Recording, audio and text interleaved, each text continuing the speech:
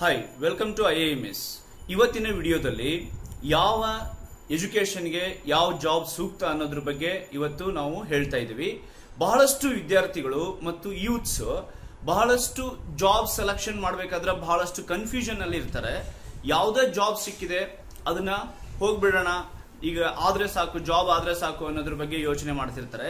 ಆದ್ರೆ ಜಾಬ್ ಹುಡುಕೋದು ಬಹಳ ಇಂಪಾರ್ಟೆಂಟ್ ಇದೆ. ಜೊತೆಗೆ ಇಂಥ ಜಾಬ್ ನ ಮಾಡಿದ್ರೆ ಬಹಳ ಸೂಕ್ತ, ಇಂಥ ಎಜುಕೇಶನ್ಗೆ ಅನ್ನೋದ್ರ ಬಗ್ಗೆ ಇವತ್ತು ನಾವು ಎಕ್ಸ್ಪ್ಲೈನ್ ಮಾಡ್ತಾ ಇದೀವಿ. ಹಾಗಾಗಿ ಜಾಬ್ ನಲ್ಲಿ ಎರಡು ತರ ಬರುತ್ತೆ, ಒಂದು ಪಾರ್ಟ್ ಟೈಮ್ ಮತ್ತೆ ಫುಲ್ ಟೈಮ್. ಪಾರ್ಟ್ ಟೈಮ್ ಮತ್ತೆ ಫುಲ್ ಟೈಮ್ ಎರಡು ತರ ಜಾಬ್ ಅಲ್ಲಿ. ಪಾರ್ಟ್ ಟೈಮ್ ಅಂತಂದ್ರೆ ಉದಾಹರಣೆ ನೀವು ಓದ್ತಿದ್ರಿ, ಡಿಗ್ರಿ ಮಾಡ್ತಿದ್ರಿ, ಸೊ ಮಾರ್ನಿಂಗ್ ಕಾಲೇಜ್ ಹೋಗ್ತಿದ್ರಿ, ಮಧ್ಯಾಹ್ನ ಮೇಲೆ ಫ್ರೀ ಇರ್ತೀರಿ, ಆ ಟೈಮ್ ಅಲ್ಲಿ ಪಾರ್ಟ್ ಟೈಮ್ ಜಾಬ್ ಗಳನ್ನ ಸೆಲೆಕ್ಟ್ ಮಾಡ್ತೀರಿ.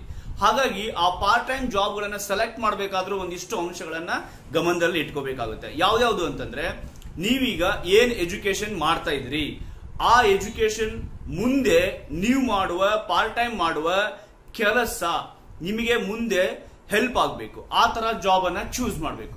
ಉದಾಹರಣೆ, ಈಗ ಬಿಕಾಂ ಮಾಡ್ತಿದ್ರಿ, ಮುಂದೆ CA ಓದ್ಬೇಕು ಅಂತ ನಿಮ್ಗೆ ಅನ್ಸಿರುತ್ತೆ. ಆ CA ಮಾಡ್ಬೇಕು ಅಂತಂದ್ರೆ, ಚಾರ್ಟರ್ಡ್ ಅಕೌಂಟೆಂಟ್ ಆಗ್ಬೇಕು, CA ಓದ್ಬೇಕು ಅಂತಂದ್ರೆ ನೀವೀಗ ಪಾರ್ಟ್ ಟೈಮ್ ಜಾಬ್ ಸೆಲೆಕ್ಷನ್ ಮಾಡ್ಬೇಕಾದ್ರೂ ಅದು ಗಮನದಲ್ಲಿ ಇರ್ಬೇಕು ನಿಮಗೆ. ಹೇಗೆ? ಈಗ ನೋಡಿ, ನೀವು CA ಮಾಡಬೇಕು ಮುಂದೆ. ಈಗ ನೀವು ಜಾಬ್ ಎಂತದ್ ಹುಡುಕ್ಬೇಕು? ಯಾವ್ದಾದ್ರು ಆಡಿಟರ್ ಆಫೀಸ್ ಅಲ್ಲಿ ಕೆಲಸ ಮಾಡಬೇಕು, ಅಥವಾ ಯಾರಾದ್ರೂ CA ಇರ್ತಾರಲ್ಲ, CA ಆಫೀಸ್ ಅಲ್ಲಿ ವರ್ಕ್ ಮಾಡಬೇಕು. ಅವ್ರು ಎಷ್ಟಾದ್ರೂ ಸಂಬಳ ಕೊಡ್ಲಿ, ಸ್ವಲ್ಪ ಕಡಿಮೆ ಕೊಟ್ರು ಪರವಾಗಿಲ್ಲ, ಅಂತ ಜಾಬ್ ಗಳನ್ನ ಸೆಲೆಕ್ಟ್ ಮಾಡೋದು ಬಹಳ ಸೂಕ್ತ. ಮತ್ತೆ ಫುಲ್ ಟೈಮ್ ಜಾಬ್ ಮಾಡಬೇಕು ಅಂತಂದ್ರೆ ನಿಮ್ಮ ಎಜುಕೇಶನ್ಗೆ ತಕ್ಕ ಹಾಗೆ ಜಾಬ್ ಅನ್ನ ಸೆಲೆಕ್ಟ್ ಮಾಡಬೇಕು. ಯಾಕಂತಂದ್ರೆ ನಿಮ್ಮ ಎಜುಕೇಶನ್ಗೆ ತಕ್ಕ ಹಾಗೆ ನೀವು ಜಾಬ್ ಸೆಲೆಕ್ಟ್ ಮಾಡಲಿಲ್ಲ, ಮುಂದೆ ನಿಮ್ಮ ಗೋಲ್ ನ ರೀಚ್ ಮಾಡ್ಲಿಕ್ಕೆ ತುಂಬಾ ಕಷ್ಟ ಆಗ್ತದೆ. ನಿಮಗೆ ಇನ್ ಫ್ಯೂಚರ್ ಅಲ್ಲಿ ನೀವು ಒಳ್ಳೆ ಸ್ಯಾಲರಿ ತಗೊಳಕ್ ಆಗೋದಿಲ್ಲ. ಕಾರಣ ಏನು ನೋಡಿ, ಈಗ ಬಹಳಷ್ಟು ಜನಗಳು ಓದಿದ್ದೇ ಒಂದಿರುತ್ತೆ, ಮತ್ತೆ ವರ್ಕ್ ಮಾಡ್ತಿರೋದೇ ಇನ್ನೊಂದಿರ್ತದೆ. ಹಾಗಾಗಿ ಇಲ್ಲಿ ಈಗ ಫಾರ್ ಎಕ್ಸಾಂಪಲ್ ಇಬ್ರು ಇದ್ದಾರೆ, ಒಂದು A ಇನ್ನೊಂದು B. ಇಬ್ರು BSc B.Ed ಓದಿರ್ತಾರೆ. ಉದಾಹರಣೆ, BSc B.Ed ಓದಿದ್ದಾರೆ. ಒಬ್ಬ ಏನ್ ಮಾಡ್ತಾರೆ, ಆಫೀಸ್ ವರ್ಕಿಗೆ ಅಂತ 9,000 ಸ್ಯಾಲರಿ ಕೊಡ್ತಾರೆ, ತುಂಬಾ ಚೆನ್ನಾಗಿದೆ, ನಾನು ಆಫೀಸ್ ವರ್ಕಿಗೆ ಹೋಗ್ಬಿಡೋಣ ಅಂತ ಹೋಗ್ಬಿಡ್ತಾರೆ. ವರ್ಕ್ ಶುರು ಮಾಡ್ತಾರೆ, 3 ವರ್ಷ ವರ್ಕ್ ಮಾಡ್ತಾರೆ. ಅವರಿಗೆ 3 ವರ್ಷ ಎಕ್ಸ್ಪೀರಿಯನ್ಸ್ ಆಗುತ್ತೆ ಒಂದು ಆಫೀಸ್ ಅಲ್ಲಿ. ಅವರಿಗೆ ಸ್ಯಾಲರಿ ಅವಾಗ 11,000 ಇರ್ತದೆ.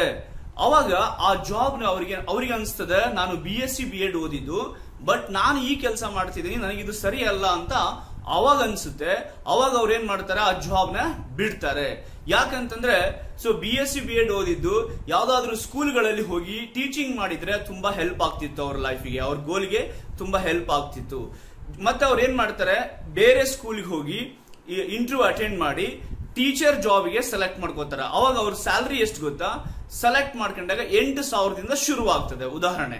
ಅದೇ ತರ ಮತ್ತೆ ಅವ್ರು ಏನ್ ಮಾಡಿದ್ರು, ಗೋಲ್ ರೀಚ್ ಆಗೋದು ತುಂಬಾ ಲೇಟ್ ಆಗ್ತದೆ. ಅವ್ರಿಗೆ ಒಳ್ಳೆ ಸ್ಯಾಲರಿ ತಗೊಳ್ಳೋದು, ಒಳ್ಳೆ ಟೀಚರ್ ಆಗ್ಬೇಕು ಅಂತಂದ್ರೆ ಅವ್ರಿಗೆ ಏನಾಗುತ್ತೆ, ಲೇಟ್ ಆಗ್ತದೆ. ಯಾಕಂತಂದ್ರೆ ಅವರ ಎಕ್ಸ್ಪೀರಿಯನ್ಸ್ 3 ವರ್ಷ ಆಫೀಸಲ್ಲಿ ವರ್ಕ್ ಮಾಡಿರೋ ಎಕ್ಸ್ಪೀರಿಯನ್ಸ್ ಅವರು ಸ್ಯಾಲರಿಗೆ ಅಥವಾ ಅವ್ರ ಗೋಲ್ಗೆ ಅದು ಹೆಲ್ಪ್ ಆಗ್ಲಿಲ್ಲ. ಯಾಕಂತಂದ್ರೆ ಆಫೀಸ್ ವರ್ಕ್ ಬೇರೆ, ಟೀಚಿಂಗ್ ಬೇರೆ ಆಗಿದೆ. ಮತ್ತೆ ಇನ್ನೊಬ್ರು ಅವ್ರ ಫ್ರೆಂಡ್ ಏನ್ ಮಾಡಿದ್ರು, ಒಂದು ಸ್ಕೂಲ್ ಅಲ್ಲಿ ಟೀಚರ್ ಆಗಿ ಸೇರಿದ್ರು.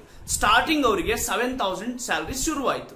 ಫಸ್ಟ್ ಸೇರಿದ್ರಲ್ಲ ಅವ್ರಿಗೆ 9,000 ಇತ್ತು, ಆದ್ರೆ ಇವರಿಗೆ 7,000 ಶುರುವಾಯ್ತು. 7,000 ಆದ್ಮೇಲೆ ಆಮೇಲೆ ಅವ್ರು ವರ್ಕ್ ಮಾಡ್ತಾ ಮಾಡ್ತಾ ಅವ್ರಿಗೆ ಒಂದು 3 ಇಯರ್ಸ್ ಎಕ್ಸ್ಪೀರಿಯನ್ಸ್ ಆದ್ಮೇಲೆ ಅವ್ರಿಗೆ 12,000 ಸ್ಯಾಲರಿ ಆಯ್ತು. ಅಂದ್ರೆ ಇದ್ರ ಅರ್ಥ 12,000 ಆದ್ಮೇಲೆ ಅವರು ಗೋಲ್ ರೀಚ್ ಆಗ್ಲಿಕ್ಕೆ ತುಂಬಾ ಹೆಲ್ಪ್ ಆಯ್ತು. ಅವರು BSc B.Ed ಓದಿದ್ದು ಹೆಲ್ಪ್ ಆಯ್ತು. ಮತ್ತೆ ಜೊತೆಗೆ ಅವ್ರು ಇನ್ನೊಬ್ರು ಇದ್ರಲ್ಲ, ಅವ್ರಿಗಿಂತ ಬೇಗ ಇವರು ಏನ್ ಮಾಡ್ತಾರೆ, ಸ್ಯಾಲರಿ ಹೆಚ್ಚಿಗೆ ಮಾಡ್ಕೋತಾರೆ.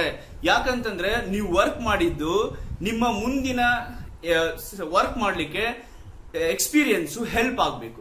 ಆ ತರ ಜಾಬ್ ನ ಸೆಲೆಕ್ಟ್ ಮಾಡಬೇಕು. ಈಗ ಉದಾಹರಣೆ ಫಾರ್ ಎಕ್ಸಾಂಪಲ್, ಒಬ್ಬ ಕಂಪ್ಯೂಟರ್ ಹಾರ್ಡ್ವೇರ್ ಇಂಜಿನಿಯರ್ ಇರ್ತಾರೆ, ಹಾರ್ಡ್ವೇರ್ ವರ್ಕ್ ಮಾಡ್ತಿರ್ತಾರೆ. ಒಂದು 10 ಇಯರ್ಸ್ ವರ್ಕ್ ಮಾಡಿದ್ರು ಅಂತ ಅನ್ಕೊಳ್ಳಿ. 10 ಇಯರ್ಸ್ ವರ್ಕ್ ಮಾಡಿದ್ರು ಅಂತಂದ್ರೆ ಅವರು ಆ ಜಾಬ್ ನ ಬಿಟ್ಟು ಬೇರೆ ಯಾವ್ದಾದ್ರು ಆಫೀಸ್ ವರ್ಕಿಗೆ ಅಥವಾ ಯಾವ್ದಾದ್ರು ಕಂಪನಿಯಲ್ಲಿ ಮ್ಯಾನೇಜರ್ ಆಗಿ ವರ್ಕ್ ಮಾಡಕ್ ಹೋದ್ರೆ ಅವ್ರ ಎಕ್ಸ್ಪೀರಿಯನ್ಸ್ ಕೌಂಟ್ ಆಗೋದಿಲ್ಲ. ಅವಾಗೇನಾಗ್ತದೆ, ಅವ್ರು ಕಲ್ತಿರೋದು ಕೂಡ ಅಷ್ಟು ಯೂಸ್ ಆಗೋದಿಲ್ಲ. ಯಾಕಂತಂದ್ರೆ ಈಗ ಮಾಡೋ ಜಾಬ್ಗೆ, ಸೆಲೆಕ್ಟ್ ಮಾಡ್ಕೊಂಡಿರೋ ಜಾಬ್ಗೂ ಮತ್ತೆ ಹಿಂದೆ ವರ್ಕ್ ಮಾಡಿರೋ ಎಕ್ಸ್ಪೀರಿಯನ್ಸ್ ಅವರಿಗೆ ಸಪೋರ್ಟ್ ಮಾಡೋದಿಲ್ಲ, ಸ್ಯಾಲರಿ ಹೆಚ್ಚಾಗೋದಿಲ್ಲ ಅವಾಗ. ಅದಕ್ಕೋಸ್ಕರ ಫಸ್ಟ್ ಟೈಮ್ ಜಾಬ್ ನ ಸೆಲೆಕ್ಟ್ ಮಾಡಬೇಕಾದ್ರೆ ಒಂದಿಷ್ಟು ಗಮನದಲ್ಲಿ ಇಟ್ಕೋಬೇಕು ಈ ಅಂಶಗಳನ್ನ. ಜೊತೆಗೆ ನಿಮ್ಮ ಎಜುಕೇಶನ್ಗೆ, ನಿಮ್ಮ ಗೋಲ್ಗೆ ಈ ಕೆಲಸ ಹೆಲ್ಪ್ ಆಗ್ತದೋ ಇಲ್ಲೋ ಅಂತ ಯೋಚನೆ ಮಾಡಿ ಜಾಬ್ ನ ಸೆಲೆಕ್ಟ್ ಮಾಡಬೇಕು. ಈಗ ಯಾವ ಎಜುಕೇಶನ್ಗೆ ಯಾವ ಜಾಬ್ ಸೂಕ್ತ ಅನ್ನೋದ್ರ ಬಗ್ಗೆ ಸ್ವಲ್ಪ ಎಕ್ಸಾಂಪಲ್ಸ್ ಕೊಡ್ತೀವಿ.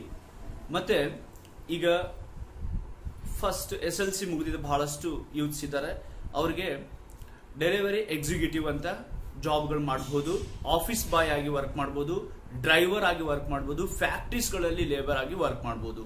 ಇನ್ನ PUC ಓದಿದ್ದೀರಿ ಅಂತಂದ್ರೆ ಕಸ್ಟಮರ್ ಕೇರ್, ಯಾವ್ದಾದ್ರು ಶಾಪ್ಗಳಲ್ಲಿ ಕಸ್ಟಮರ್ಗಳಿಗೆ ಮಾತಾಡ್ಸೋದು ಹೇಗೆ, ಕಮ್ಯುನಿಕೇಟ್ ಮಾಡೋದು ಹೇಗೆ, ಕಸ್ಟಮರ್ ಕೇರ್ ಅಲ್ಲಿ ವರ್ಕ್ ಮಾಡಬಹುದು.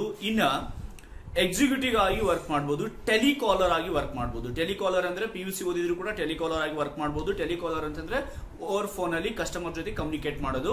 ಇನ್ನ ಆಫೀಸ್ ಎಕ್ಸಿಕ್ಯೂಟಿವ್ ಅಂತಂದ್ರೆ ಆಫೀಸ್ ಅಲ್ಲಿ ವರ್ಕ್ ಮಾಡೋದು. ಇನ್ನ ವಿಲೇಜ್ ಅಕೌಂಟೆಂಟ್, ಗೌರ್ಮೆಂಟ್ ಸೆಕ್ಟರ್ ಅಲ್ಲಿ ಹೋದ್ರೆ ವಿಲೇಜ್ ಅಕೌಂಟೆಂಟ್ ಕೂಡ ಈ ಜಾಬ್ ಸಿಗ್ತದೆ. ಇನ್ನ BA, MA, MBA ಈ ತರ BBM ಈ ತರ ಬಹಳಷ್ಟು ಡಿಗ್ರಿಗಳು ಏರಿಯಾ ಮ್ಯಾನೇಜರ್ ಆಗಿ ವರ್ಕ್ ಮಾಡಬಹುದು. ಇನ್ನ ಬ್ಯಾಂಕ್ಸ್ ಗಳಲ್ಲಿ ವರ್ಕ್ ಮಾಡಬಹುದು. ಮತ್ತೆ ಜೊತೆಗೆ ಬಹಳಷ್ಟು ಸೊಸೈಟಿಗಳಲ್ಲಿ ವರ್ಕ್ ಮಾಡಬಹುದು. ಸೇಲ್ಸ್ ಮಾರ್ಕೆಟಿಂಗ್ ಗಳಲ್ಲಿ ಕೂಡ ವರ್ಕ್ ಮಾಡಬಹುದು ಮ್ಯಾನೇಜರ್ ಆಗಿ. ಮತ್ತೆ ಎಕ್ಸಿಕ್ಯೂಟಿವ್, ರಿಸೆಪ್ಷನಿಸ್ಟ್, ಟೀಚರ್ ಆಗಿ ಕೂಡ ವರ್ಕ್ ಮಾಡಬಹುದು ಈ ತರ ಎಜುಕೇಶನ್ ಮಾಡಿದ್ರೆ. ಇನ್ನ BCom, MCom, MBA ಈ ತರ ಓದಿದ್ದೀರಿ ಅಂದ್ರೆ ಇವರು ಬ್ಯಾಂಕ್ ಸೆಕ್ಟರ್ ಹೋಗೋದು ಬಹಳ ಸೂಕ್ತ. ಯಾಕಂತಂದ್ರೆ ಇವರ ಎಜುಕೇಶನ್ಗೆ ಅಕೌಂಟ್ ರಿಲೇಟೆಡ್ ಇರೋ ಜಾಬ್ ಸೆಲೆಕ್ಟ್ ಮಾಡಿದ್ರೆ ಬಹಳ ಒಳ್ಳೆಯದು. ಯಾವ್ದಾದ್ರು ಕಂಪನಿಗಳಲ್ಲಿ ಅಕೌಂಟೆಂಟ್ ಆಗಿ ವರ್ಕ್ ಮಾಡಬಹುದು. ಇನ್ನ ಬ್ಯಾಂಕ್ ಅಲ್ಲಿ ವರ್ಕ್ ಮಾಡಕ್ ಹೋಗ್ಬೋದು. ಯಾಕಂತಂದ್ರೆ ಇವರ ಎಜುಕೇಶನ್ಗೆ ತಕ್ಕ ಹಾಗೆ ಜಾಬ್ ನ ಚೂಸ್ ಮಾಡಿದ್ರೆ ಅವರ ಎಕ್ಸ್ಪೀರಿಯನ್ಸ್ ಕೂಡ ಕೌಂಟ್ ಆಗ್ತದೆ, ತುಂಬಾ ಹೆಲ್ಪ್ ಆಗ್ತದೆ. ಅಕೌಂಟೆಂಟ್ ಆಗಿ ವರ್ಕ್ ಮಾಡ್ತೀರಿ, ಜೊತೆಗೆ ಮಾರ್ಕೆಟಿಂಗ್ ಮ್ಯಾನೇಜರ್ ಆಗಿ ವರ್ಕ್ ಮಾಡ್ತೀರಿ. ಓಕೆ, ಈ ತರ ಬಹಳಷ್ಟು ಕಂಪನಿ, IT ಕಂಪನಿಗಳಲ್ಲಿ ಕೂಡ MBA ಮಾಡಿರೋರೆಲ್ಲ ಟೀಮ್ ಮ್ಯಾನೇಜರ್ ಆಗಿ ವರ್ಕ್ ಮಾಡ್ತಾರೆ. How to manage the company, ಈ ತರ ಬಹಳಷ್ಟು ಇನ್ಫಾರ್ಮೇಶನ್ ಅವರಿಗೆ ಗೊತ್ತಿರ್ತದೆ. ಇನ್ನು MBA ಅಲ್ಲಿ ಫೈನಾನ್ಸ್ ತಗೊಂಡಿದ್ದೀರಿ ಅಂತಂದ್ರೆ ಬ್ಯಾಂಕ್ಸ್ ಅಲ್ಲಿ ವರ್ಕ್ ಮಾಡೋದು ಬಹಳ ಸೂಕ್ತ. ಇನ್ನ BE ಮತ್ತು MTech ಈ ತರ ಜಾಬ್ ಗಳನ್ನು ತಗೋಬೇಕು ಅಂತಂದ್ರೆ ಡಿಪ್ಲೊಮಾ ಕಾಲೇಜ್ ಅಲ್ಲಿ ಲೆಕ್ಚರ್ ಆಗಿ ವರ್ಕ್ ಮಾಡಬಹುದು MTech ಎಲ್ಲ ಮಾಡಿದಾಗ. ನೆಕ್ಸ್ಟ್ ಇಂಜಿನಿಯರಿಂಗ್ ಕಾಲೇಜ್ ಅಲ್ಲಿ ಲೆಕ್ಚರ್ ಆಗಿ ವರ್ಕ್ ಮಾಡಬಹುದು. ಮತ್ತೆ ಇನ್ನು ಬಹಳಷ್ಟು ಕಂಪನಿಗಳಲ್ಲಿ, ಸಾಫ್ಟ್ವೇರ್ ಕಂಪನಿಗಳಲ್ಲಿ ವರ್ಕ್ ಮಾಡಬಹುದು. ಇನ್ನು ITI ಓದಿದ್ದೀರಿ ಅಂತಂದ್ರೆ ಲೈನ್ ಮ್ಯಾನ್ ಆಗಿ ವರ್ಕ್ ಮಾಡಬಹುದು KEB ಅಲ್ಲಿ. ಇನ್ನು ಫಿಟ್ಟರ್ ಅಂದ್ರೆ ನಿಮ್ಗೆಲ್ಲ ಗೊತ್ತಿದೆ, ITI ಓದಿರ್ತೀರಿ ಅಂತಂದ್ರೆ ಗೊತ್ತಿರ್ತದೆ, ಟರ್ನಿಯರ್. ನೆಕ್ಸ್ಟ್ ಎಲೆಕ್ಟ್ರಿಷಿಯನ್ ಆಗಿ ವರ್ಕ್ ಮಾಡಬಹುದು. ಎಲೆಕ್ಟ್ರಿಷಿಯನ್ ಆಗಿ ವರ್ಕ್ ಮಾಡಿದ್ರೆ ಬಹಳಷ್ಟು ಸಿವಿಲ್ ಇಂಜಿನಿಯರ್ ಕೈ ಕೆಳಗಡೆ ಕೆಲಸ ಮಾಡಬೇಕಾಗ್ತದೆ. ಬಹಳಷ್ಟು ಬಿಲ್ಡಿಂಗ್ ಗಳಿಗೆ ಎಲೆಕ್ಟ್ರಿಷಿಯನ್ ವರ್ಕ್, ಕನೆಕ್ಷನ್ಸ್ ವರ್ಕ್ ಮಾಡೋದಿರ್ತದೆ. ಇನ್ನು ಅದಾದ್ಮೇಲೆ ಪ್ಲಂಬರ್ ವರ್ಕ್ ಕೂಡ ಮಾಡಬಹುದು ಅವರು. ಮತ್ತೆ AC ಮೆಕ್ಯಾನಿಕ್ ಆಗಿ ವರ್ಕ್ ಮಾಡಬಹುದು. DTH ಈ ತರ ಬಹಳಷ್ಟು ಮೆಕ್ಯಾನಿಕ್ ವರ್ಕ್ ಗಳು ಇರ್ತದೆ ಅವರಿಗೆ. ನೆಕ್ಸ್ಟ್ ಅಟೆಂಡರ್ ಆಗಿ ವರ್ಕ್ ಮಾಡಬಹುದು. ಇನ್ನು ಡಿಪ್ಲೊಮಾ ಓದಿದ್ದೀರಿ ಅಂತಂದ್ರೆ ಅಸಿಸ್ಟೆಂಟ್ ಮ್ಯಾನೇಜರ್ ಆಗಿ ವರ್ಕ್ ಮಾಡಬಹುದು, ಪ್ರೋಗ್ರಾಮರ್ ಆಗಿ ವರ್ಕ್ ಮಾಡಬಹುದು, ಜೊತೆಗೆ ಕಂಪನೀಸ್ ಗಳಲ್ಲಿ ಕೂಡ ವರ್ಕ್ ಮಾಡಬಹುದು, ಜೊತೆಗೆ ಫ್ಯಾಕ್ಟರೀಸ್ ಮ್ಯಾನೇಜ್ಮೆಂಟ್ ಕೂಡ ಮಾಡಬಹುದು. ಅಸಿಸ್ಟೆಂಟ್ ಮ್ಯಾನೇಜರ್ ಆಗಿ ವರ್ಕ್ ಮಾಡಬಹುದು, ಕಂಪನಿಯಲ್ಲಿ ಕ್ರಿಯೇಟಿವ್ ಹೆಡ್ ಆಗಿ ವರ್ಕ್ ಮಾಡಬಹುದು. ಓಕೆ, ಜೊತೆಗೆ BSc B.Ed ಮಾಡಿದ್ರಿ, ಪ್ರೈಮರಿ ಅಂಡ್ ಹೈಸ್ಕೂಲ್ ಟೀಚರ್ ಆಗಿ ವರ್ಕ್ ಮಾಡಬಹುದು. ಓಕೆ, ನೆಕ್ಸ್ಟ್ BSc MS ಮಾಡಿದ್ರಿ, ಗೆಸ್ಟ್ ಲೆಕ್ಚರ್ ಆಗಿ ಅಥವಾ ಗೌರ್ಮೆಂಟ್ ಕಾಲೇಜ್ಗಳಲ್ಲಿ ಟೀಚ್ ಮಾಡಬಹುದು. ಓಕೆ, ನೆಕ್ಸ್ಟ್ ಅದಾದ್ಮೇಲೆ BSc MSc ಮತ್ತು PhD. ಓಕೆ, PhD ಎಲ್ಲ ಮಾಡಿದಿರಿ ಅಂತಂದ್ರೆ ಗೌರ್ಮೆಂಟ್ ಡಿಗ್ರಿ ಕಾಲೇಜ್ಗಳಲ್ಲಿ ಪ್ರೊಫೆಸರ್ ಆಗಿ ವರ್ಕ್ ಮಾಡಬಹುದು. ಮತ್ತೆ ಜೊತೆಗೆ ಇನ್ನು ಬಹಳಷ್ಟು PU ಕಾಲೇಜಲ್ಲಿ ಗೌರ್ಮೆಂಟ್ ಲೆಕ್ಚರ್ ಆಗಿ ವರ್ಕ್ ಮಾಡಬಹುದು. ಓಕೆ, ಈ ತರ ಎಜುಕೇಶನ್ ಗೆ ತಕ್ಕ ಹಾಗೆ ಜಾಬ್ ಗಳನ್ನ ಚೂಸ್ ಮಾಡೋದು ಬಹಳ ಒಳ್ಳೆಯದು. ಬಹಳಷ್ಟು ಯೂತ್ಸ್, ಹೆಚ್ಚು ಕಡಿಮೆ 35-40 ವರ್ಷ ಆಗಿರೋರು ಕೂಡ ಇವತ್ತಿಗೂ ರೆಸ್ಯೂಮ್ ಗಳನ್ನ ಹಿಡ್ಕೊಂಡು ಜಾಬ್ ಗಳನ್ನ ಹುಡುಕ್ತಾ ಇದ್ದಾರೆ. ಹಾಗಾಗಿ ಆ ತರ ಆಗ್ಬಾರ್ದು. ಯಾಕಂತಂದ್ರೆ ಒಂದು ವಿತಿನ್ 30 ಇಯರ್ಸ್ ಅಲ್ಲಿ ನಿಮ್ಮ ಗೋಲ್ ಮತ್ತೆ ನಿಮ್ಮ ಜಾಬ್ ನ ಸೆಲೆಕ್ಟ್ ಮಾಡ್ಕೊಳ್ಳೋದು ಬಹಳ ಸೂಕ್ತ. ಯಾಕಂತಂದ್ರೆ ಬಹಳಷ್ಟು ನೀವು 35 ವರ್ಷ 40 ವರ್ಷ ಆಗಿದ್ರು ಕೂಡ ಜಾಬ್ ಗಳನ್ನ ಹುಡುಕಿ, ಆದ್ರೆ ನಿಮ್ಮ ಜಾಬ್ಗೆ ರಿಲೇಟೆಡ್ ಇರಂತ, ಹಿಂದಿನ ಜಾಬ್ಗೆ ರಿಲೇಟೆಡ್ ಇರಂತ ಜಾಬ್ ಅನ್ನು ಹುಡುಕೋದು ಬಹಳ ಸೂಕ್ತ. ಹೀಗೆ ಬಹಳಷ್ಟು ಇನ್ಫಾರ್ಮೇಶನ್ ಇರುವಂತ ವಿಡಿಯೋಗಳು ಇನ್ನೂ ಬಹಳಷ್ಟು ಬರ್ತದೆ IIMS ಇಂದ. ಮತ್ತೆ ನೀವು ಇನ್ನೂ ಬಹಳಷ್ಟು ವಿಡಿಯೋಗಳನ್ನ ನೋಡ್ಬೇಕು ಅಂತಂದ್ರೆ, ಮತ್ತೆ ನಿಮ್ಗೆ ಇಷ್ಟ ಆಗಿರೋ ವಿಡಿಯೋನ ಮಾಡಿ ಅಂತಂದ್ರೆ ನಾವು ಅದನ್ನು ಕೂಡ ಮಾಡ್ತೀವಿ. ಮತ್ತೆ ಜೊತೆಗೆ ಈ ವಿಡಿಯೋನ ನೋಡಿ ಮತ್ತೆ ಸಬ್ಸ್ಕ್ರೈಬ್ ಮಾಡೋದನ್ನ ಮರಿಬೇಡಿ. ದಯವಿಟ್ಟು ಸಬ್ಸ್ಕ್ರೈಬ್ ಮಾಡಿ. ಯಾಕಂತಂದ್ರೆ ನೆಕ್ಸ್ಟ್ ಹಾಕುವ ವಿಡಿಯೋ ನಿಮಗೆ ಇಂಟಿಮೇಟ್ ಮಾಡುತ್ತೆ, ನೀವು ಅದನ್ನೇ ಫಸ್ಟ್ ನೀವೇ ನೋಡಬಹುದು. ಓಕೆ, ಮತ್ತೆ ಜೊತೆಗೆ ಇನ್ನು ನಿಮ್ಮ ಕಾಮೆಂಟ್ ಕೂಡ ಬಹಳ ಇಂಪಾರ್ಟೆಂಟ್ ಆಗ್ತದೆ. ನಿಮಗೆ ಅನಿಸಿದ ಅನಿಸಿಕೆಗಳನ್ನ ನಿಮ್ಮ ಕಾಮೆಂಟ್ ಮುಖಾಂತರ ನಮಗೆ ತಿಳಿಸಿ, ಅದಕ್ಕೆ ಅನುಗುಣವಾಗಿ ನಾವು ವಿಡಿಯೋಗಳನ್ನ ಸರಿಪಡಿಸಿ ಜೊತೆಗೆ ಚೆನ್ನಾಗಿ ಇನ್ನು ವಿಡಿಯೋಗಳನ್ನ ನಿಮಗೆ ಕೊಡ್ತೀವಿ ಅಂತ ಹೇಳ್ತಾ, thank you for watching. Thank you.